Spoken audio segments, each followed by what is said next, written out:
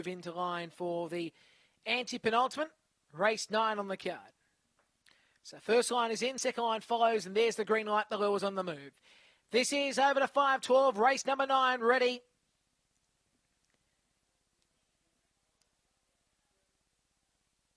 And away, starting nicely. There was Enchanting showing speed. There was Sonic Sammy showing speed as well. Was in Crackerjack Lock and also Golden Leicester as they swing towards the back straight. And the leader still here is in Crackerjack Lock, though. Here goes Enchanting and also Golden Leicester. And back in the tail, Sonic Sammy. Still leading here is Crackerjack Lock by about a length and a quarter on Golden Leicester. Then came Enchanting and still Sonic Sammy trying to show toe. But down the side, it's still at the moment here, Crackerjack Lock. Golden Leicester goes for the outside. Enchanting, Sonic Sammy. It's still here in Crackerjack Lock, but Golden Leicester goes up and wins. Golden Leicester defeated Enchanting, then came Crackerjack Lock and Sonic Sammy, no hope. The race time around about 30 and 20 odd.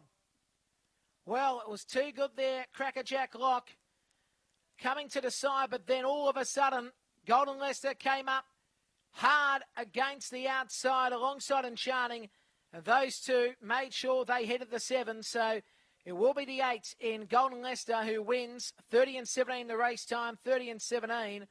The 8 too good from the 1, and officially third will be the 7, fourth will be the 4. The 8 pink Golden Leicester, 30 and 17 the race time is 1. Golden Leicester, who's trained by Tracy Price, owned by the 2 Guy Syndicate, managed by N Guy. It's a fawn dog from Cosmic Rumble out of Wilma Bale. Second spot, the 7 black and Crackerjack Lock for Paul Hammerstein. Trainer and owner, Black Dog from Cutting Edge out of Maximum Lil.